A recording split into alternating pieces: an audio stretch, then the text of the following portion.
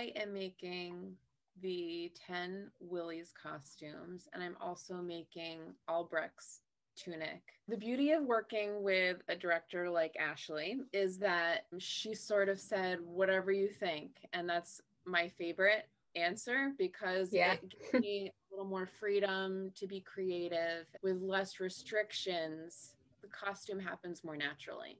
So I chose to use an off-white Dupioni silk. And the reason why I chose that is because it plays to the character of the Willies, right? They're these creatures in the forest, and the silk is sort of a raw material. And if you look really closely at it, you can sort of see these little marks in the fabric, and it just plays to the beauty of the character. And then it has this very subtle luster, which looks gorgeous under light. Lastly, I chose off-white just because nothing is really pure white in nature. And then off-white just is, again, beautiful under the lights, and just looks really rich on stage. Were your designs inspired by a particular production of Giselle? I looked at several different productions. The neckline is sort of traditional, and then it's a scoop neck. Where I got to play with things a little bit were the sleeves. I decided to go with something off the shoulder and more of a traditional puff sleeve that you could see in the Paris Opera Ballet production. And I see in the background you have one of the Willie's costumes. Because I knew I'd be talking about it. It's so beautiful. Thank you. But it doesn't have the sleeves on it yet, correct? No sleeves yet. I haven't quite gotten to attaching them yet. I don't know if you can see a little bit of the shine. There's a little bit of shine on the silk. Yeah.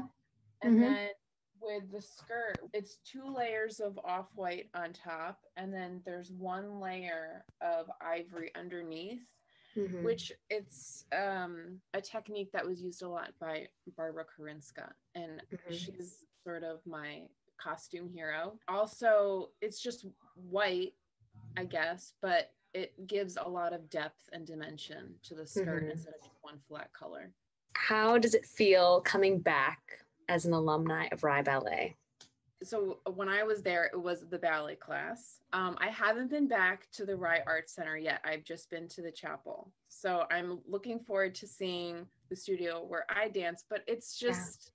It's so nice to come back. It's a full circle, just to work with a school where I once danced, and it's really special. And it's so wonderful to see a school that has lasted, because first of all, there's so many options now.